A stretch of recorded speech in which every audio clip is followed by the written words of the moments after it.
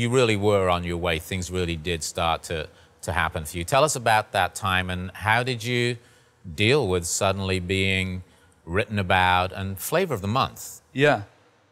It's funny too, because we're all living in this apartment in Whittier. We all, it was a fun time.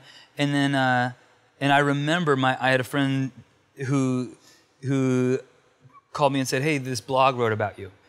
Check it out. And none of us had any idea what that was. And we looked at it, we're like, oh, these guys wrote about our EP. I don't even know how they got a hold of it or anything. Before we were doing any real touring at all or anything. And then we had the idea, like, we should send out our music to these people. Mm-hmm. And it was, it was hard copies of music that we took to the post office and sent out all over the country.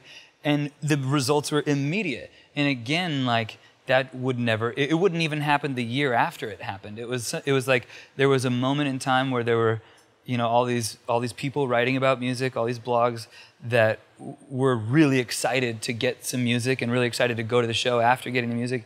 And it was like, it really happened. A lot happened because of that. I have to be honest with you, I was in radio at the time, as I think you know.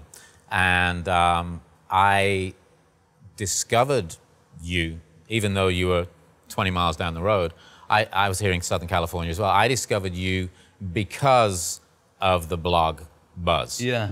And I think that was true of a lot of journalists and radio people. That was, you were probably one of the first buzz bands to gain that kind of attention through the web. Were you aware of that at the time?